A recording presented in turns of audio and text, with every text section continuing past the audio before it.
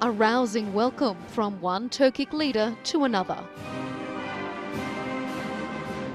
Turkey and Kazakhstan have a long history of friendship, and their mutual regard was on full display in the capital Astana.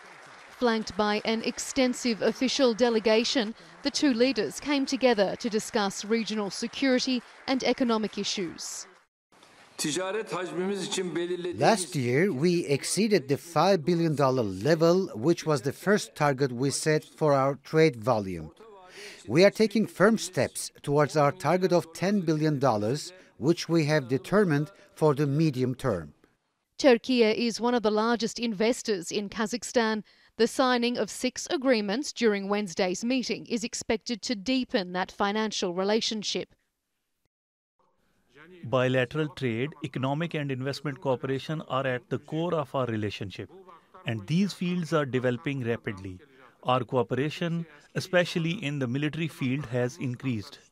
More than 20 other Asian leaders are due to arrive in Astana ahead of the 6th summit of the Conference on Interaction and Confidence-Building Measures in Asia, also known as SICA.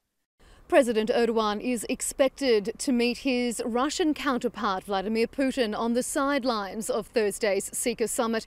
Of course, high on the agenda will be the ongoing conflict in Ukraine.